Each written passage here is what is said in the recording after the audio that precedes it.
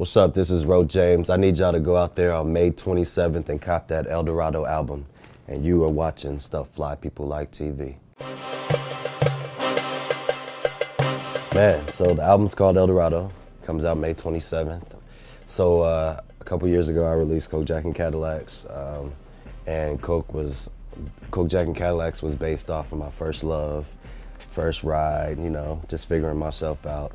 ELDORADO now represents that journey in between, leaving Indiana, coming to New York, and just everything in between, you know, figuring out my sound, what I want to talk about, tying my real life and my stories into my music, and how to just remain authentic, and how to just, you know, stay strong with my originality and my individuality, and me just being myself, you know, and just really focusing, you know. I mean, of course, there are a lot of difficulties because it's a ride, it's a journey. I mean, sometimes you get tired and you're looking at everybody doing something, and your music might not necessarily fit into that, and you're like, how do I stay true to this when this is what's working right now, and you want people to pay attention to your music? When I put Coke, Jack, and Cadillacs out, I didn't really perform before that, like maybe a little couple shows, whatever, but I didn't really get into the performance, you know what I mean? So I had to learn that. I had to get out of my way, get my insecurities out,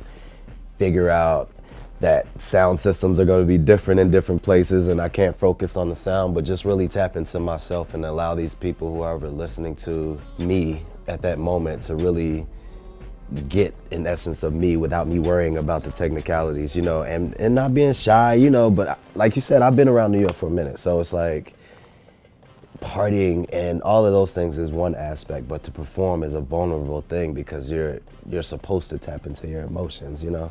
So on this journey, I had to learn that. Yeah, because I really wasn't sure of my voice, man. It was like, it was different, and I also had all these different voices and different artists around me, and I was listening to their voices, and it's like, sometimes you want to be dynamic, and sometimes you want your voice to be soft, or sometimes you want to have a falsetto, and it's like figuring out that, yeah, you can do all those things, but it's like you use them in the right moment. Like when I first started, I used to run all over the place. Like I'd be running and running because I thought that's what singing was, but it's like just performing has allowed me to break free of that, you know, and to really study the greats like Prince and James Brown and David Bowie and Stevie, and just figure out how they maneuver, even Jodeci, like how they maneuvered on the stage, you know, but at the same time to make sure that I have myself up there and just have fun, and not so much focus on, yo, am I singing this note perfect? Like, yo, let's get up here and have some fun, like people experience your energy. It feels great to be able to hit the stage with Jasmine, Maxwell, I've done Dream, Eric, like different people. I thought about it the other day. It's like casting your energy in the direction of your dreams. It's really like focusing on what you really want to do and saying, you know what, no matter what the obstacles that are around me, it's like, this is what I'm gonna do, and I know where I'm supposed to be.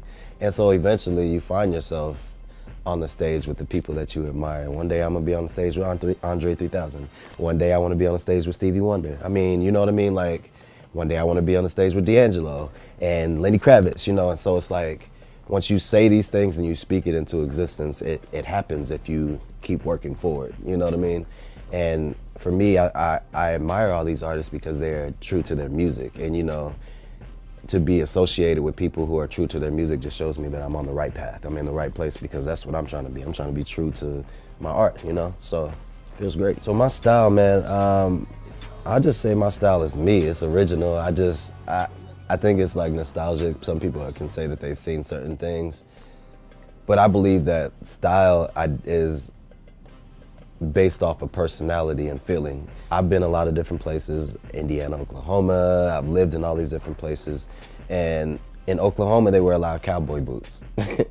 You know what I mean? Whereas in New York, it's Timberlands, and back in the 90s, it was like baggy jeans and big sweaters and big vests. I'm Panamanian, so when I was growing up, I used to always see my family with gold teeth and jewelry. And when I was growing up, I was like, oh, I can't wait to get some golds. I can't wait to, you know, build my jewelry up. And so growing up, that's what I've done. I've had this watch since I was like 14 years old, and it has my name in it. It's from Panama, you know, so it's personal to me. It's not like a trend or something I'm trying to, you know what I mean, ride a wave. It's just like, yo, this is me, and it makes up my style. This is what makes me individual, you know what I mean? Man, fly means being you, individual. Whatever your fly is, that's what fly is.